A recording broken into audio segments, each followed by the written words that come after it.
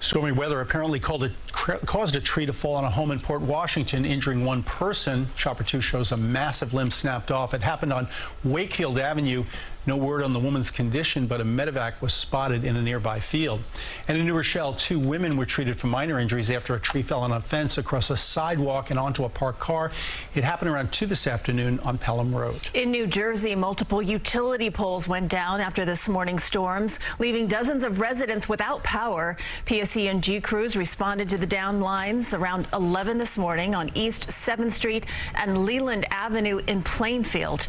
A massive tree also had to be cut up and taken away. Traffic in this area was diverted during the cleanup, and about 80 customers are still without power.